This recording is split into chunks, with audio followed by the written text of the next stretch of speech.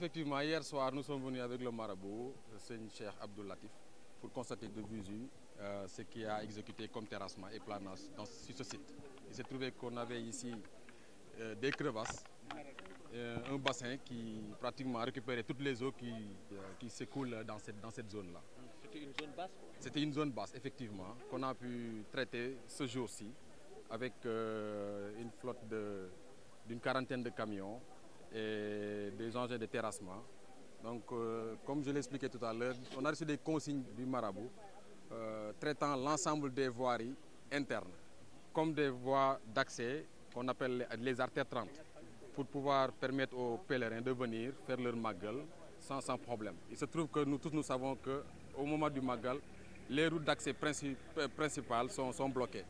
Donc les pèlerins ont tendance à prendre les voies d'accès secondaires. Donc là, nous avons retenu à respecter les consignes du marabout en faisant de sorte que ces voies-là soient accessibles à tous et à tout le monde. Toutes les voies secondaires ont été traitées et c'est une programmation séquentielle qui a été faite avec la supervision du marabout qui lui-même fait le planificateur. Je l'appelle l'ingénieur planificateur. C'est lui qui nous donne les ordres et nous exécutons. Ils pourront le faire sans problème, sans embâche, parce que tout a été fait, de Darou Khoudoss à Darou Rahman, en passant par Guédé.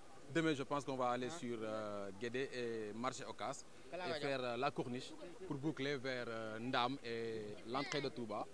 Vous avez également pensé à Ndam? Affirmatif. C'est un programme qui a été défini par le marabout sur un rayon de 1 km. Donc toutes les zones basses vont être traitées, assainies, pour que les pèlerins puissent venir dans de bonnes conditions.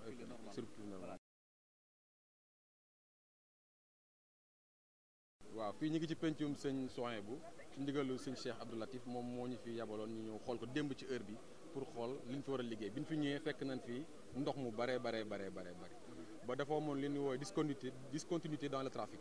Donc mun nañ fexe ba nit ñi bu ñu ñëwee war a mën a am fu ñu jaar te duñu am benn jafe-jafe ñu xëy ci nekk ci ba fi ne nii may waxee yow pare nañ fi fu waay jógee foo jógee sow penku fu nga jaar fu la neex te doo am benn problème. boobu jox nañu ay consignes yu leer nañ lépp loo xamante ne nii fu mbedd la bu nit ñi di jaar nañ fexee def ba fu waay jógee rek war faa mën a jege ndax ñun ñëpp xam nañ ni màggal gi li ko jegee sur 500 mètres dañ koy tëj pour que nit ñi mën a circuler ak seen i tànk. ñu interdit ko ñi nga xam ñooy rey oto donc ñu moom it mu xam conscient wax na ko sànq ci conférence de presse bi ni problème am mooy ñiy dikk ci màggal gi ak ndox mu bari mii nga xam te ne nii màggal dafa dugg ci biir weeru nawet bi ñu fexe ba kuy ñëw nga mën a jege dugg sa dem si sa dal sans embâche sans problème.